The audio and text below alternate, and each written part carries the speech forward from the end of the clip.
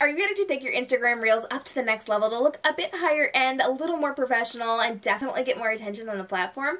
I actually recommend to people to not film inside of Reels if at all possible, because the quality and the resolution of the Instagram camera is nothing compared to the quality and resolution of your phone. So I recommend that you film in a vertical format on your phone directly inside of your phone's camera app. You also have access to better editing features which will allow you to change your exposure, your coloring, your black points, your brightness, your contrast to bring that up to the next level. And if you need a tutorial on how to do that, I've linked one down below so that you can bring this up to where it needs to be to look like a professional has shot this for you. Once you've handled your coloring, you are going to move over to my favorite app ever, Adobe Premiere Rush. And if you have an Adobe CC subscription, you already have access to this for free. Otherwise, it's very cheap to get.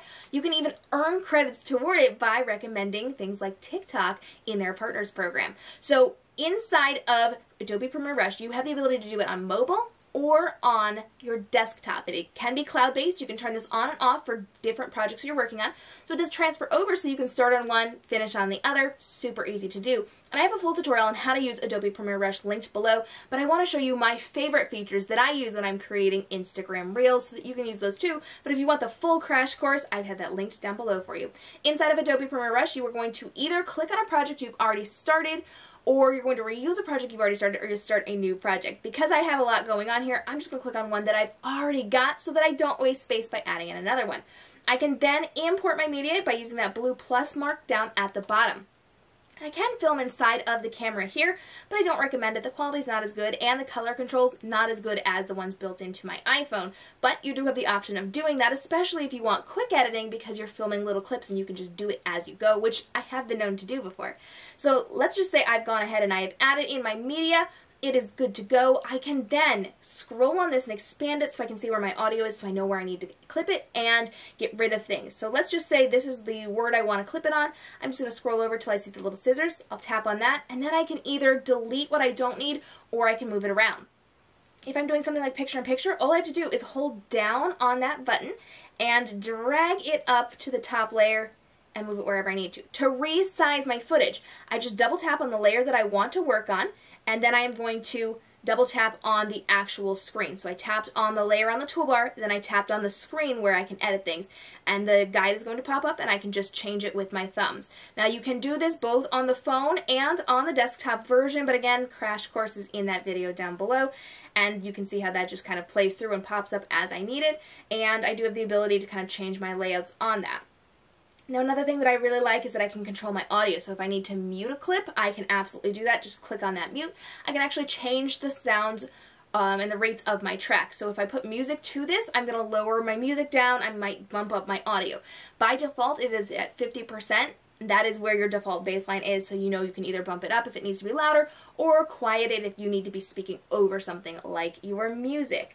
You do have the ability to change your speed, you can change your coloring, you can add in graphics, you can put text over it. You even have some cool features that you can kind of add in like little hearts or little subscribe buttons so that it's right there and you can just make it bigger and smaller. You can tap on it to change the words. All those great things. You can see how that kind of pops up right there, and you are good to go. This is going to be so simple for creating your Reels. And remember, Reels are under 30 seconds long. TikToks go up to 60 seconds. And you're just going to export it. Those are just the basic features that I tend to use while I'm doing this.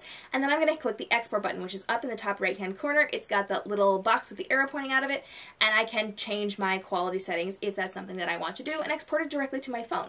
Like I said, if I am working on Reels where I'm splicing things up, where I have series where I have two characters talking back and forth, so it's a line, a line, a line, a line, I just splice up between them. I tend to do that on the desktop because it's easier to move things around and manipulate it on screen. But if I'm just cropping the beginning and the end, maybe doing some overlays, I can do it right inside of my phone. For the full tutorial, I've got that linked down below, but Adobe Premiere Rush is like my favorite way of editing my Reels, my TikToks, my IGTVs. I use it for all of my video editing for YouTube and YouTube Shorts, and I highly recommend you take a look at it because it's so simple to use. It's functional, it is basic, you don't have to struggle to learn things like you do with a lot of Adobe programs, and this is going to be a total game changer for you. Plus it comes free with your Adobe CC subscription, and it's super easy to gain access to if you want to use this to create your Reels, your TikToks, your YouTube Shorts, or whatever vertical format content you want.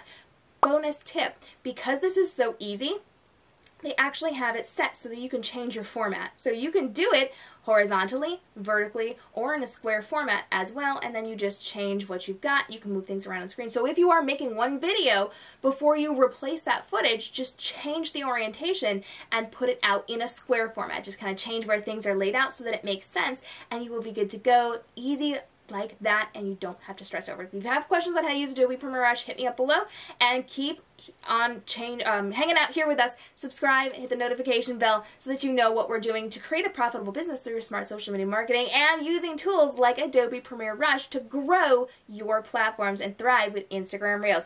We're coming to you with more hacks on how to grow with Reels in the next couple of videos, so make sure you stay tuned. I will see you then. Until then, have a great day and stay inspired.